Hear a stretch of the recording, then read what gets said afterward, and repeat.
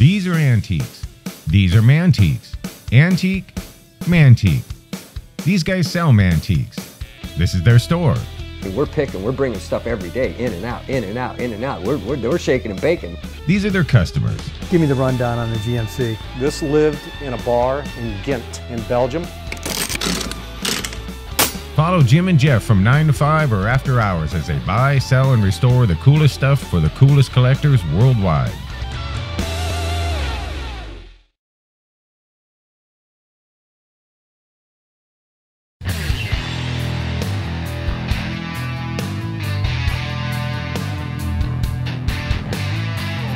Good to see you, Jim. 5 freaking years and we're finally here. I'm so excited. I can't wait to show my collection. I can't wait to show how everything turned out. These guys are just gonna shit themselves when they see the place. Wow. Mr. Cotton. Gentlemen. Mr. Cotton, Joe Lear. Joe Lear. Holy crap, Herbert, you did a good job. Wait a minute. This isn't just your regular haircut dive place. No, this is your barbershop. This is an 1880s barbershop experience. Joe and I, first thing we walked in, said, that's a very familiar smell to us when we walked in. Pinard, 1910. Told you. There you go. That's the stuff right That's there. the stuff right right there. Yeah, I have green. it there. How much are we? That's our It's air amazing. freshener. It's amazing. That's our air it's freshener. You're gonna fantastic. just see everything. And then I hope you recognize this one, Jim. Oh yeah, the trade simulator, the very Ferris fair. wheel cigar trade The simulator. Ferris. Very good. Personal. Let's give this a little whirl here. So you know how this works, right? This was a trade stimulator which sat on top of the counter in a cigar store. When he purchased a cigar, he would put a nickel in this for a nickel cigar. This has 2 and 3 and 2 on it. So we came up with 1, so we got our cigar. But if you hit number 2, you would get 2 cigars. And if you hit number 3, you would get 3 cigars. So it was guaranteed 1 cigar. You were buying a cigar and having an opportunity to win more. And because we didn't get another cigar, that's where the saying comes from. Close but no cigar? Close but no cigar. That's Exactly, and it came from these specific machines. Yeah, I think people forget that, you know, back in those days, you're not plugging anything in. So everything is mechanical and dealing with weights and balances, and well, that's really cool. No, that's a great trade stimulator. Those go out as fast as I can get them. My straight razor collection. Nice. Those are my babies. You know what this would do, right? Oh, it'll take your finger, for sure. Oh yeah. In the old days, I mean, this that is looks what like a- bad guys would carry. Like a cleaver. Well, it serious. looks like a surgical instrument. It's just precision. So It is true. surgical.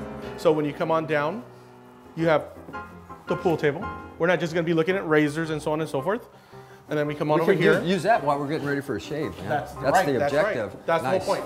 3x7. So over here, I moved the slot machines. They're back here now. Hey, why'd you set up the ropes? Well, he's smart to have this up here because he can't let people put their own coins in these machines, because if he allows somebody to put a coin in here, that's illegal, that's gambling. So what he needs to do is when his patrons come in, if he would like them to play these machines, he needs to hand them some coins. For amusement only. For amusement only, and then they can play all they want, right? And if he chooses to let them take the winnings, he can, because that's giving away money. But you just simply can't pull your own money out and try to win some money. That makes sense. Yeah. Anyway, that's kind of the legality on him being in a public place. Is this your razor collection you've been telling us about? Yes, I have. Wow. 75% of it is here. It didn't all fit. Where did you get this from? From all over. New York, Alabama, Denver. Start hunting them down, different antique stores. And I've been lucky enough to Foreign find. pieces too? Yes, there's actually large collections in Japan, China. Germans are the ones from Soligen that make the razors. Interesting story, the Camphy brothers are the ones that invented the safety razor. But I have also a Chevette style straight razor, which the wedge blade is actually removable. That's, again, early design. I think there's only 3 known to exist, and I have one of them here on display. When did men start shaving? Actually, it dates back all the way to Egypt, where the pharaohs were shaved by, obviously, a peasant with a gold straight razor. Oh, interesting. Makes sense because they were all clean shaven Well, yeah, in the movies. They were, okay. That's right. In the movies. Then you come over here. But the Eureka is one of the companies that was sued, one of the first ones sued by Gillette for copying their design. When I think of Mantiques Network, I think of these 2 pieces. And one day Jim told me, he said, you walk into any major player's office and you have that or that sitting on the desk and you know that guy's You're collecting. legit. That's it. You know he's legit. He's like, after the big high dollar man, they go, could you tell me about this nice little thing here? What is that, right? Oh, you're gonna put your finger in there, not a problem. Yes. Very, very nice. Great stuff. All right, guys, come on in. Oh, nice, Cotton. There you go. It's like a different Chairs world. worked out, man. The chairs, they're the 800-pound ones that I told you about. Memory foam. Joe, you're gonna fall asleep. I can feel it. Good. Well, we got this chair ready for you. So this is my master barber, Mr. Cortez. He's gonna take care of you. Joe Lear. Let me get the other guys. Joe, this is Krista, Miss Cotton. This is Kevin, Mr. Lara. Nice to meet you.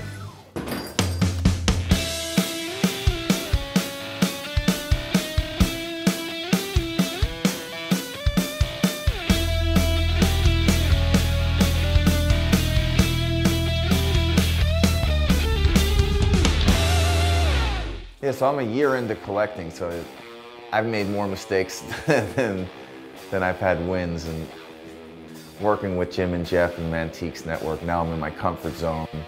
I have a better idea of what I'm doing, and I'm really... What's up, Joe? Yeah, you know. Hey, that's fascinating, Joe. Please tell us more.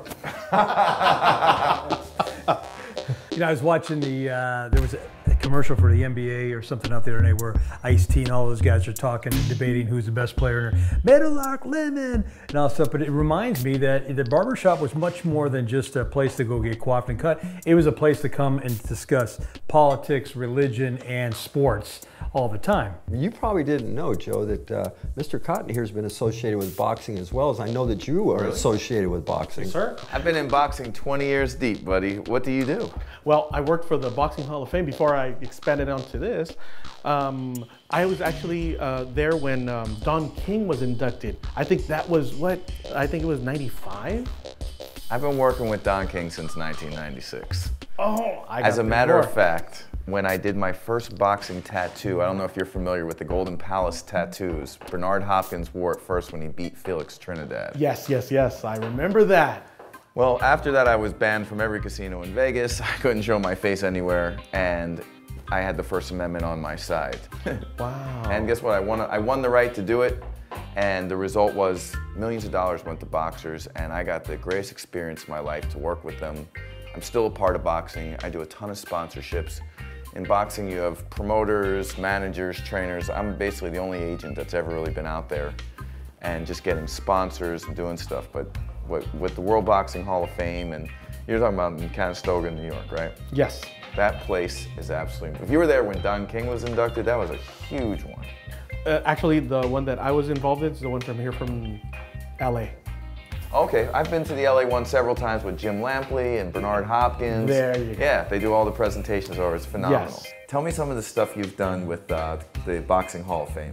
I was the one that was promoting the human resources. I got to meet a lot of boxers. I was there at the events when they inducted the nominees. I've done oil paintings. I also do that on the side. Really? Wow, I didn't know that. Yeah, I'd love to see your work, and I'd love to introduce you.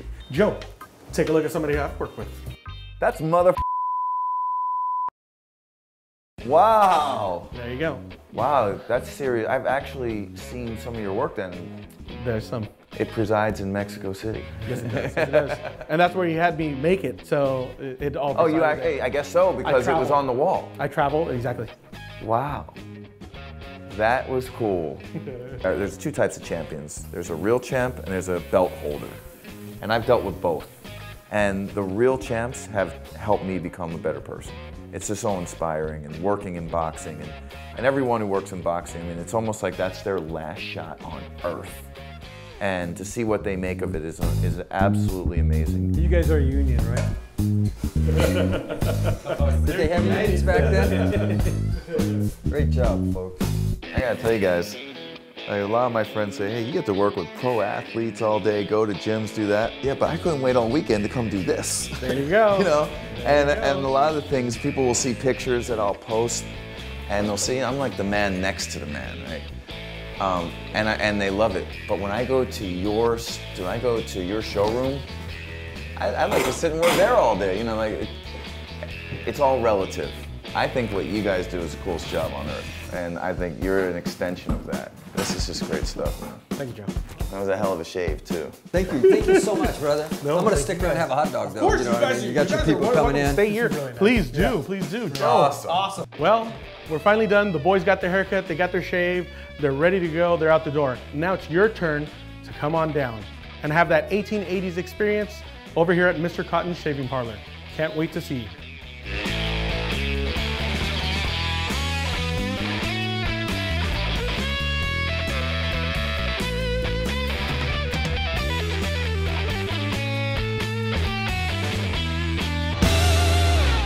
Looking for that classic straight razor shave?